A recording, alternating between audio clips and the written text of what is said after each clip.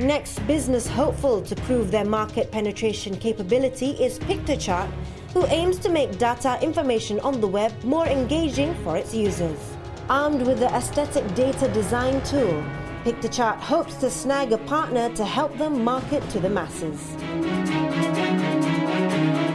Really nervous about going through the pitching because this is my first time and I've been told about this last minute, but I have made preparations for the pitchings according to what Ai-Ching and Andrea have advised me about, so I do hope I do really well for the pitching later.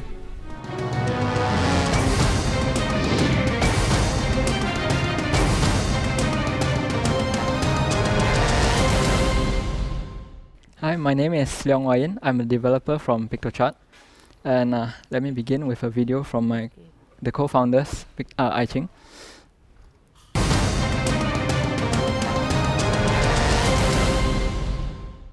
Hi everyone, I am Ai-Ching from Piktochart again, and this time we are recording and shooting from all the way from Silicon Valley.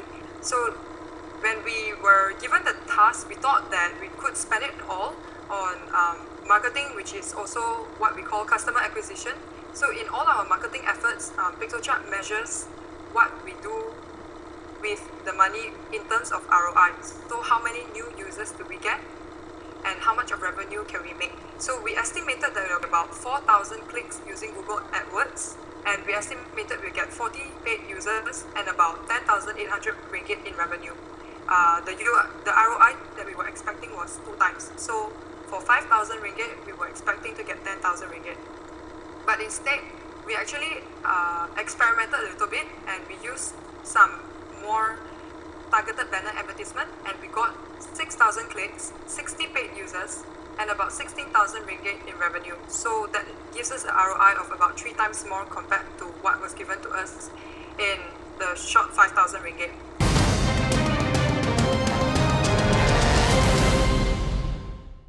Hi, a very good afternoon to the honorable judges. My name is Leong Wai Yin. I'm the developer of Piktochart, and we are here to make your information beautiful. I'm here on behalf of the co-founders Ai-Ching and Andrea today because they are currently in Silicon Valley. In the beginning of mid-March, when we first launched our Pro version, we had a total of 10,000 users, with about 100 of them being paying users, and we began with 3,000 ringgit worth of revenue.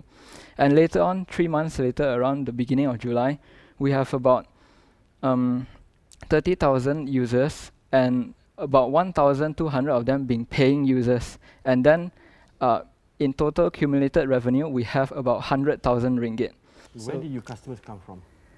Most of them are from the Europe and US.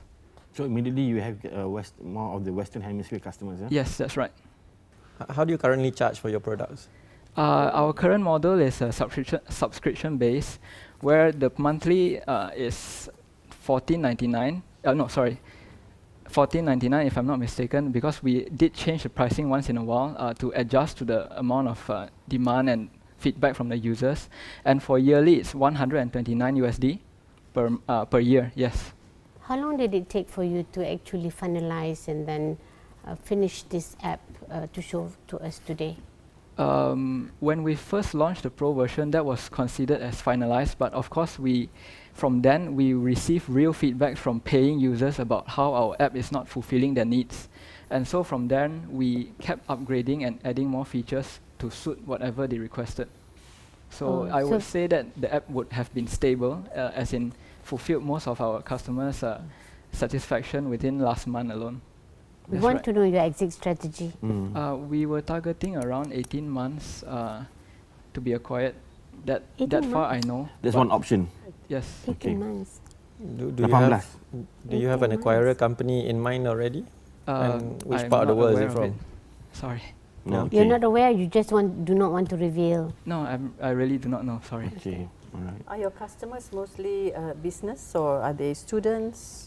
We have a huge amount of business customers. A large proportion is business. Yes, yes. But verbally tell us what exactly.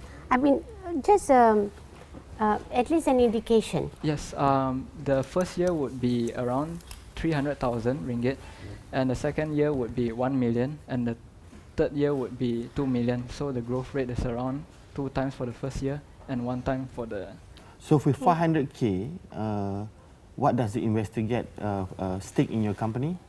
Equity. Yeah. That would be 20%. 20%. Yes. So you're saying that is what 2.5 million. Yes. So thank you very much. Thank you very much. Good luck to you. Thank you very much. So I'm sure Andrea and I-Ching sat down and really briefed you thoroughly on the presentation and what to say and things like that. Pretty much, yeah. They did it online because they were still at Silicon Valley when they told me about this. Okay. Now, how I'd like to know, are you confident enough that you can possibly make it through to the next level? I won't say I'm confident, but I do hope that we'll get through. Okay, all the best to you, Leong. Thank you very much.